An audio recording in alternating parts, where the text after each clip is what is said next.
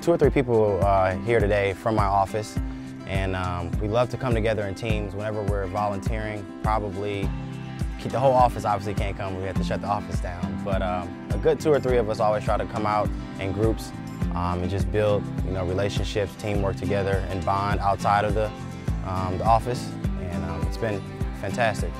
It's so great to watch the connections happen and then see the follow-up for that in the office. So TD Ameritrade is much different from other financial firms. I have a lot of friends who are in the business and they don't do things like this, so very blessed and grateful to have a company like TD to put together organizations and opportunities like this. For retention and engagement, for sure, I look at Habitat.